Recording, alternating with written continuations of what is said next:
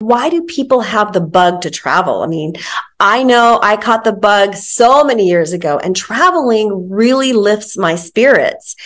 And the thing about traveling is that you get to learn. You learn about somebody else's culture. You get to learn about different food, and you get to taste amazing food from different places. And when you're going to another country or even to another state, you're seeing things being done differently than what you're used to. And when you see that, you kind of open up, and then you learn, and you see that things are not always the same everywhere. And that gives you sort of like an open mind. It helps you to see the world differently. And as you see those things, you can imagine a different way of being, which is kind of fun. It gives you a different way to see the world.